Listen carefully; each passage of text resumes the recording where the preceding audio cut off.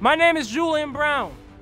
I have created a microwave pyrolysis reactor, a device that creates fuel from plastic waste. Behind me is this beautiful Ford F-350 diesel, 1995.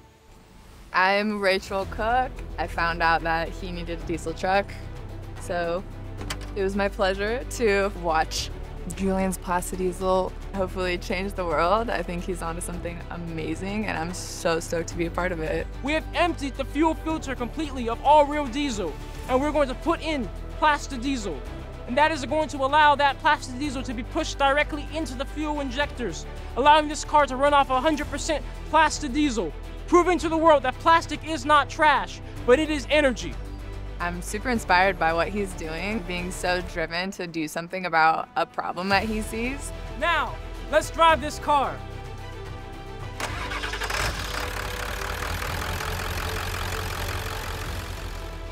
We have run this truck successfully off of diesel created from plastic waste.